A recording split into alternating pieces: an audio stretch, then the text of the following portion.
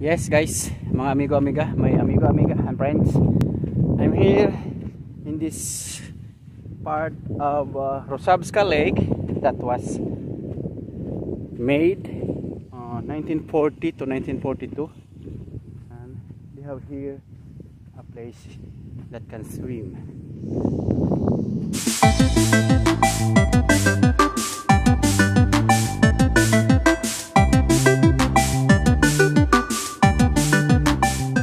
Dobre Chase. Hi, hello, good morning, good afternoon, good evening. This is the Poor Boy Adventure PL again from Poland. How are you all? As I've always said, I hope that you are all in good and safe place wherever you are right now watching me. And after 35 minutes drive with my bike, I'm here at Rusawka Lake. You know, this lake is really historic. I may say that, because many people was died in here. This lake is man-made, so let me show you around this lake. I don't know the total area of this lake. We'll show around. Shout out to all my members. Maring Gandang Roda Kourakis, Jubes TV, Marilot Tare, and Miss Gandang Binis Anthony Channel. Shout out to mga. Thank you sa inyo, sa mga supporters ko, sa family ko, of course, my wife Emily, and my tribis Betea, Bea, and Bridget, my relatives, friends, Colorio, Bansuela, Veneracion, Clan, Parilla, whatever, sa lahat. Saan man kayo ngayon sa mundo, sa Buanga, Palawan, ang aking my dear cousin Robelita, Pagaling Cagao, ang aking palang best friend na si Emily Manatad. Shoutout sa iyo, BFF. Ayun, sa aking mga kabatsmate high school, sila Ma'am Olivera, si Amiga Marvic, friend Gina Blanque, sa inyo lahat. Mil Bayamon, ang aking kaibigan din na matalik nasa UK, sa yung asawa at anak, sila Alan. Ayan. Salamat sa inyo. Ayun. So andito ako ngayon. I'm here now in the control point of this man-made lake. This lake, as I read there, was made in the year 1940 to 1942. Prisoners was been forced to work here, and many of them was died because of they punished. If they are weak, they punished to die, to death. So we'll show around what is this inside. I will go there first. Hopefully we can see fishing. Somebody's fishing there. Okay. There's my cafe. Good.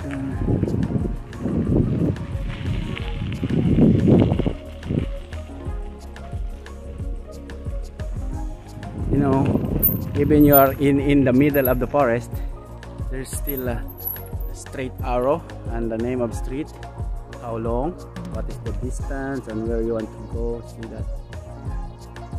Really amazing. 1.6 kilometers going here, so we're going.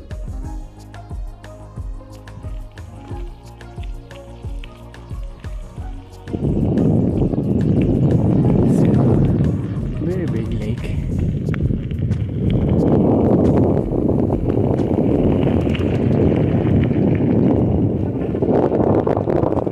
We're going to 1.6 kilometers here. Someone's fishing. Someone's fishing. Dzień dobry. Czy mówisz po angielsku? Nie. Tu rabaj? Rabaj? Tare? Dobra. May kuha na siya.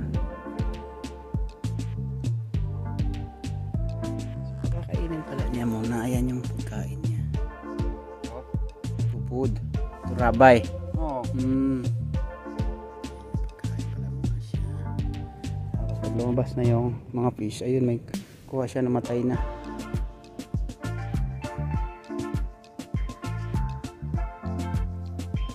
Jak mas name niya, prose? Piotr. Piotr. Jestem Arnold. Pilipini. Oo. Yung Piotr. Peter. English Peter. English ka Peter, tak? English ka Piotr, Peter. No. Yan. Pinapakain pala muna. They feed first, then the fish is coming. That's why. That's why going. Yan kaya bird, so paano? Dapat siya niya. Narag guys. Another they're fishing. Pinapakain nila muna ng mais at saka ano ba yan? They're feeding first fish, and if the fish is coming out, another. Bago pa lang, wala pa lang kuha. Dzień dobry. Guys. Dima? Ngayon pa lang pala siya. Jedna ładna, duża ryba mi pływała przy samym brzegu. Tak to same takie. Here. Wild ducks. Dapat yan.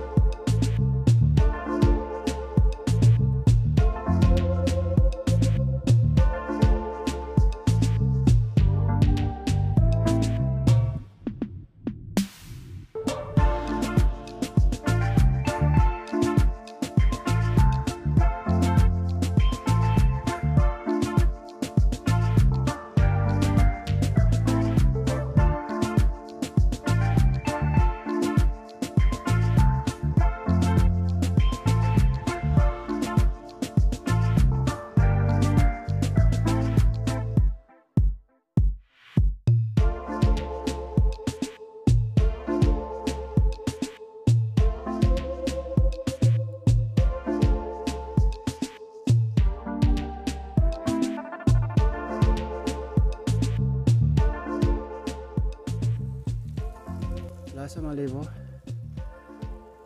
5.4 kilometer.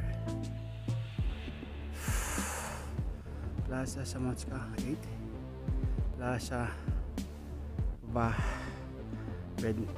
Bencia. Malalayo ay plaza. Yan na pala yung plaza, ano. Ito na pala. Plaza. Well, proceed. We're going right. Because many of the arrows pointing here. Not many, most of the arrows pointing here.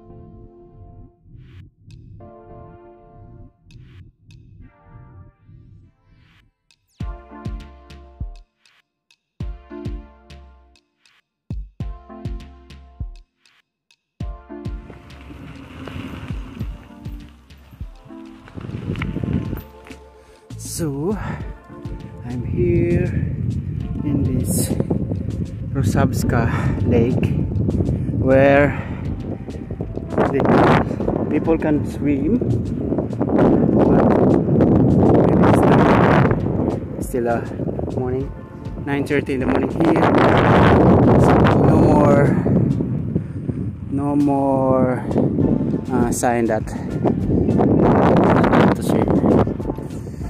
Okay, check. Okay, because last time when we dropped by here, I don't know exactly the name of this place, and during that time there is warning or signboard there says that no allowed for swimming. Yes guys, mga amigo-amiga, and friends, I'm here in this part of Rusawka Lake that was made 1940 to 1942, and we have here a place that can swim, and now the ducks swimming there, but the water here is not clear as expected. You can see the water is not good, it's not clear, it's not clean, not compared to the Tare Lake where we went last time. If you watched my previous vlog,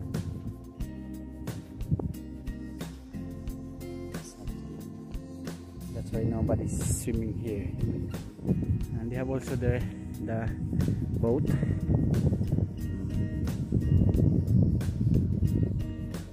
I was there, and then go around and come here. So this is the view here. Go there. You want this? May tatlong bebe akong nakita. Isang mataba, isang mapayat. Tama ba? So we have here birds, or how do you call this, viewing deck. See,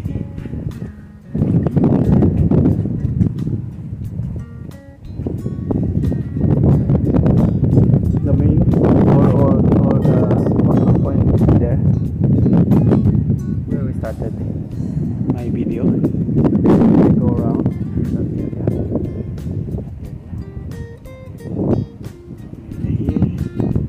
and here now. So this, this lake is really historic. Many people how do you call it, sacrificed to made to made this lake. My apology of my English again. Poor boy is running out of my English words. So I think that is for today. We made one round of this lake. Many people was died in here. They are weak, they are beaten to death, and some of them has hung, reversed hung, according to what I've read in the information. This is the how do you call this? The I don't know how you call this, or information about this lake. We'll see all this. So we have here playground for children. There's also volleyball court. So that's it for today. Again, thank you so much for watching the Poor Boy Adventure here from Poland, right here now from Rusawka Lake, Poznan.